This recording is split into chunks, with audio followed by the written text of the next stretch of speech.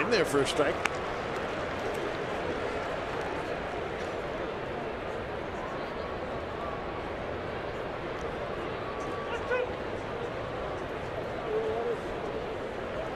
And Lloyd McClendon out of the dugout. Something he's not liking. Things he talks about is sometimes there's something that needs to be said, and it needs to be said right now, and that's typically when he goes out there, as opposed to sending the pitching coach. Well, I remember when Jim Leland and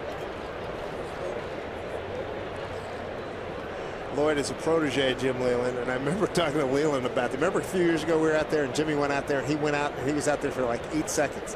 And I remember asking him the next day, I said, Jimmy, what the heck did you say? Listen, I don't know anything about pitching, but I know what I know. And I had to tell him. And that's what I did. Lloyd does a similar type thing.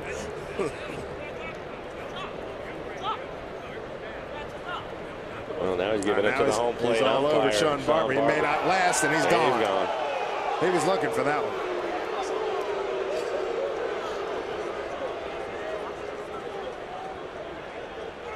Which is interesting because the last 2 pitches that Elias threw were at the top of the strike zone, and he had the calls on him. So something has been burning Lloyd, and he's letting him have it right now.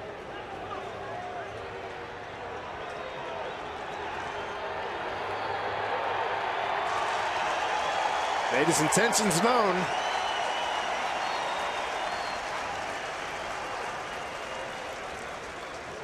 That fuse blew up. Evidently, that fuse has been burning for a while here.